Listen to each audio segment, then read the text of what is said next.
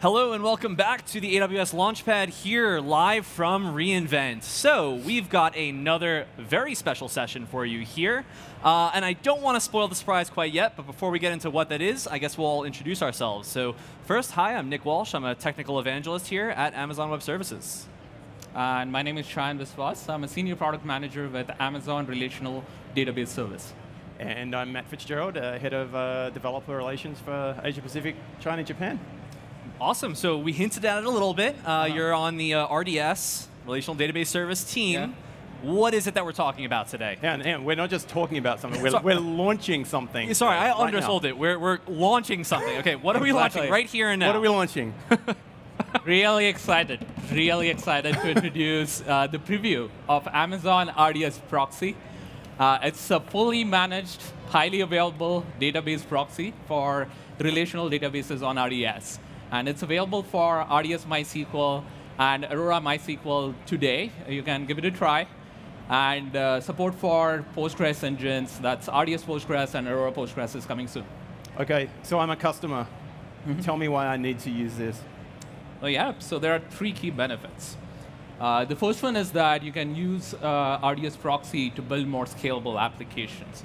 And it allows you to do that by pooling and sharing database connections. So you can have a bunch of application connections which are pointed at your proxy and serve them with a much smaller set of database connections. So you can do more with your database connections and do it more efficiently.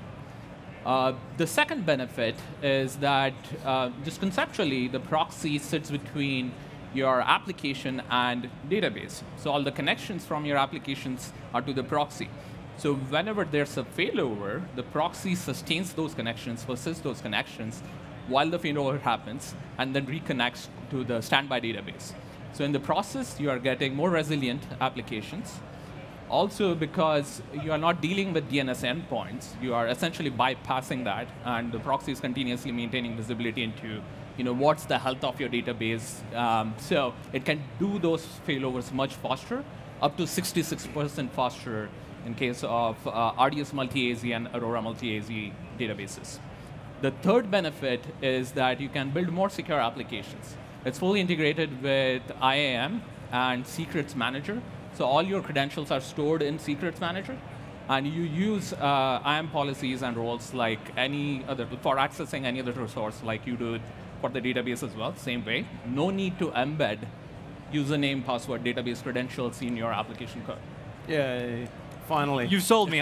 Please sign me up. I'll ask how much it costs later. But first, so the three main benefits: ease of use with not having to manage connection pooling, the better failover, more reliant failover, and security. What are the use cases that customers are really going to die for this for? Because the first thing that comes to mind to me is like I have a Lambda fan out, and each of those then tries to manage its own independent connection. Correct. How does this play a role in that sort of scenario, and how does that help customers? You touch upon the perfect use case, right? So Lambda is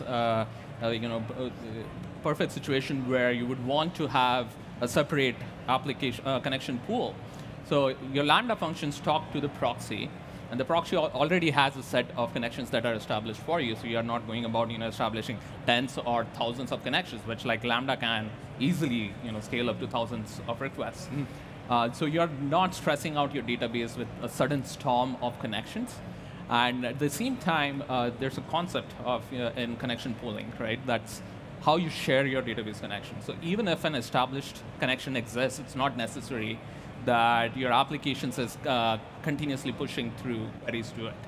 So what we are doing very smartly in RDS Proxy is that it identifies whenever there are gaps in your connection when you're not executing queries, and then multiplexes or reuses your backend connections to the database for other queries. So this is sort of connecting back to the example I was giving previously, wherein you can have a lot of application connections running on a smaller set of database connections. So you almost have a funnel. Think of it that way. Not limited to just serverless, right? There are other application platforms you can think of, Ruby, PHP, which don't natively support connection pooling. Or for that matter, even if you have application-side connection pools, because this is a central connection pool, it is more efficient and better in terms of providing other benefits I mentioned, which is faster failover and integration with IAM and Secrets Manager. It's awesome. This is really exciting. So much like caching, where you need to really understand, your access patterns and where your data is hot and cold to define a well-architected sort of configuration for how you, bring things in and out of the cache. For database connection pooling, it's kind of a similar concept, right? But with Amazon RDS Proxy, this kind of gets dealt with under the hood automatically, right? Yep. Yeah. Exactly. This is where I was going to as well. Nick beat me to it, but it's like, from a reliability perspective and resilience, how is this actually going to help me? Because connection pooling is one aspect of that. Yeah. So we touched upon it, very briefly. So as I was saying, your proxy is sitting between your application and database. So the proxy itself is highly available. It's deployed across multiple availability zones, so it itself is resilient. And suppose there are failovers that are happening in your database layer. It is holding the connections from your application while the failover happens. And it is talking continuously to your databases, so it knows like which one is up, which one is going down, which one is unhealthy, and then makes the decision to switch over much faster than, let's say, if you are talking to a DNS endpoint. So in case of RDS multi-AZ instance or an Aurora cluster, you have a cluster endpoint. These are all DNS entries.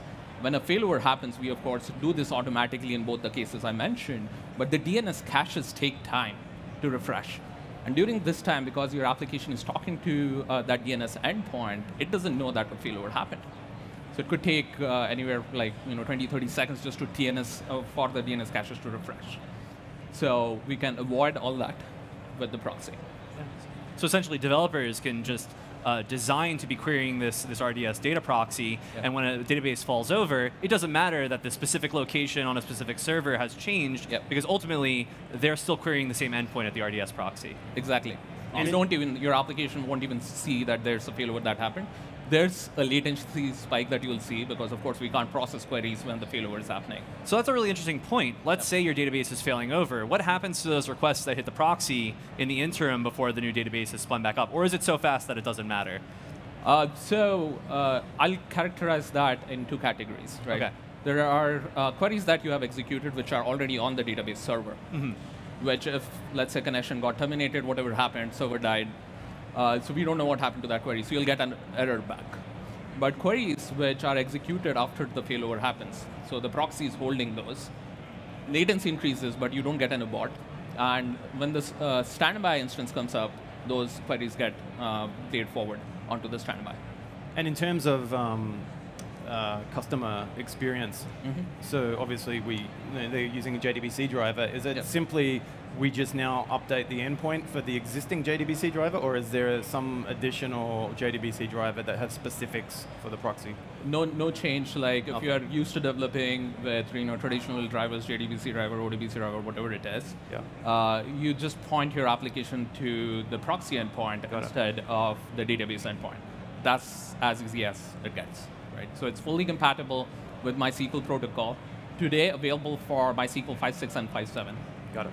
Yep, cool, awesome. When I hear about a lot of the value propositions here with the Amazon RDS proxy, it sounds kind of similar to something we launched previous in the year, which was the RDS data API, serverless data API.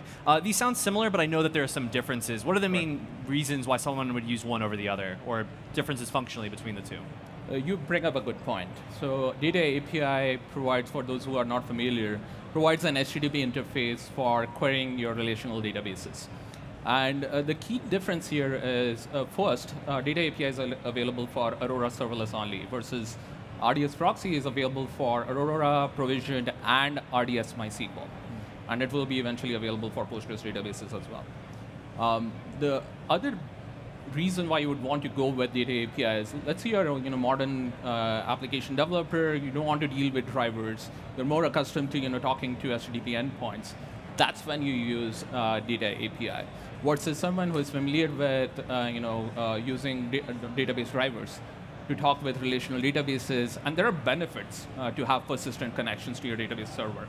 Like you have a long query, or there's a lot of data that's happening, going, or you are sending queries quite a few times, frequently. So in that case, the proxy is a better solution for you, because really, literally, you don't have to make any application changes. Great. Well, I have a lot of questions that involve what this looks like to use, how do I enable it, but I think those are questions that are all better suited to walking through a demo. Does that sound like something we could do? Absolutely. So we have it up and running here. There it is. So move on over to the RDS console. On the left-hand nav, you'll see proxies. So already have a couple of proxies created. Let's go on to create another one. And again, sorry, just to set the stage a little bit, this is directly in the RDS console within your AWS account, right? Correct. So, and you said you had 2 proxies there already. How long do they typically take to set up? 5 to 10 minutes, okay. 10 minutes.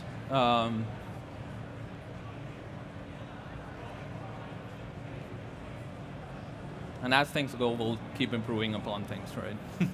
So hit the RDS console, go to the left-hand navigation, proxies. This is the new entry you'll see now. Great. Click on that, and this gives you a list of already existing proxies. I'm going to go on and create another one. Let's give it some fancy name. My awesome proxy. There you go. So you see MySQL compatibility here, right? That's what it supports right now. This checkbox is pretty self-explanatory, right? So if you want to talk to the proxy over a secure connection, you turn it on.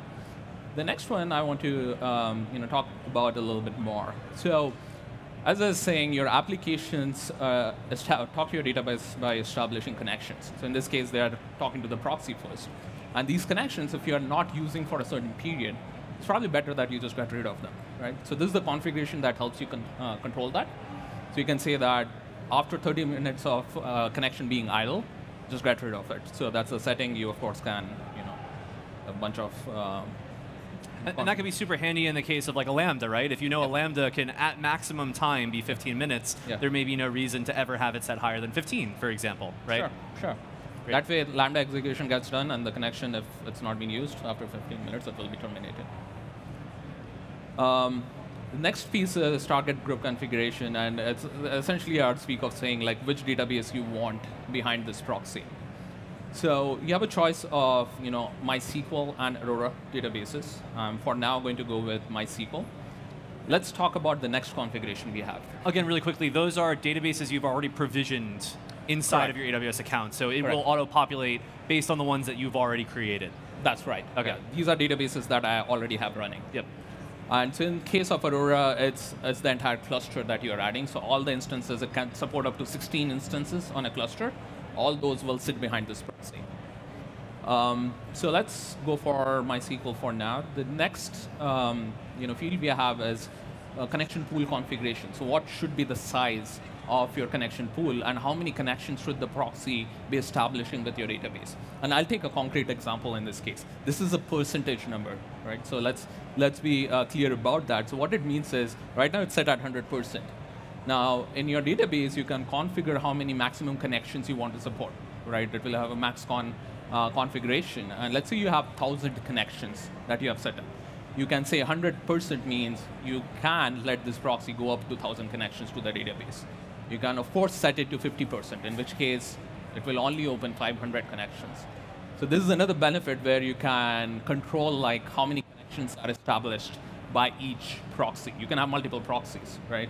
So you can say for my reporting workload, I'm only going to give it maybe 5 or 10% of my connections. So this is essentially a way of throttling access to certain parts of your organization by giving multiple proxies without having to worry about one team causing your entire database to fail over. Exactly. Or just fall over, yeah. Yeah, so you have a more even distribution, more controlled distribution of connections. Great.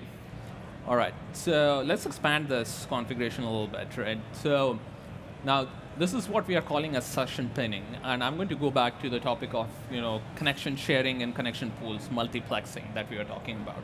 So oftentimes when your applications open connections to the database, they are not continuously using it, so there are gaps.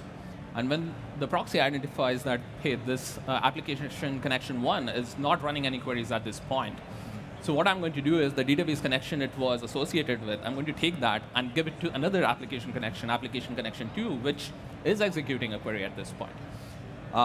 So the proxy by default multiplexes in that manner. There are certain situations when multiplexing is not safe. That would be, let's say you have set up a session variable. You have set a session variable, right? So you want it to persist between multiple transactions or queries. So in that case, we will detect it, and we will not multiplex, will not share your database connection. For the life of your application connection, it will be associated with the same database connection. Got it.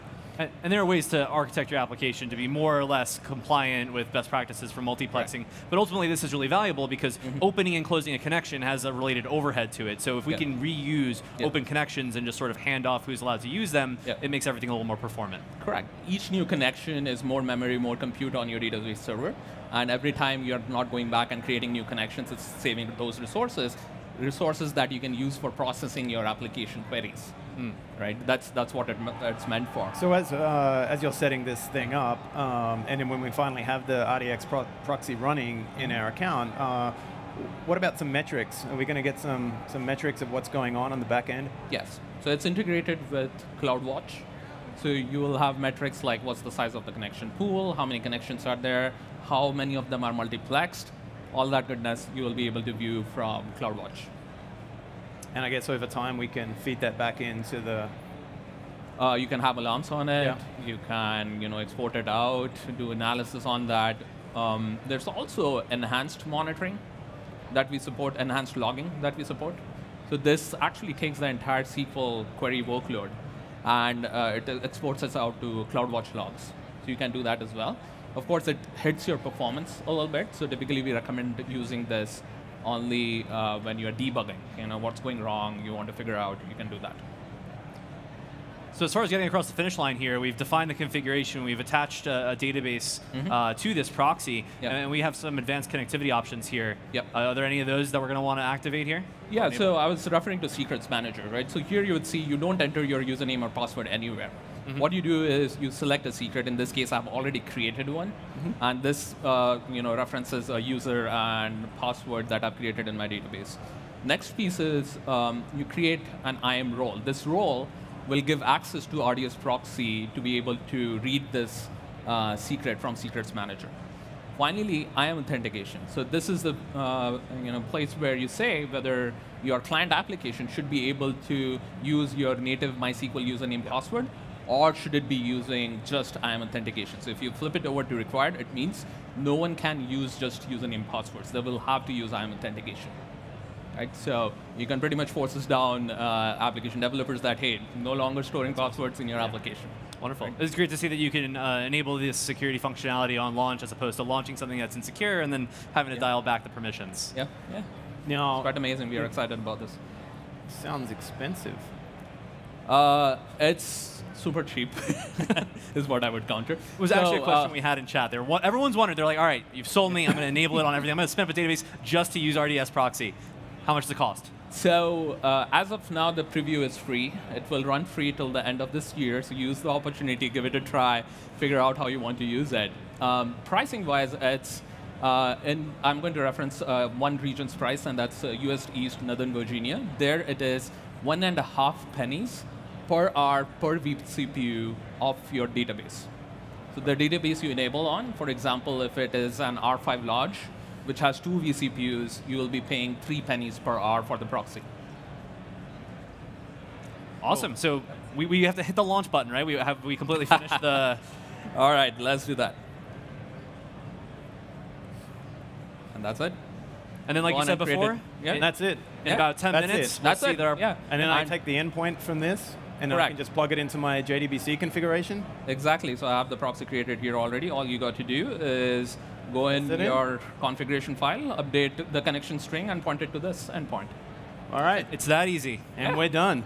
Yeah, so we're running up against the clock here, but again, thank you for tuning into this very special session here on AWS Launchpad. Again, Chayan Biswas, Senior Product Manager from Amazon RDS, helping us announce the launch of Amazon RDS Proxy, an exciting new service in the Amazon RDS suite of products. Thank you again for tuning in. Stick around. We will be right back with some more awesome content. See you soon, everyone. See y'all.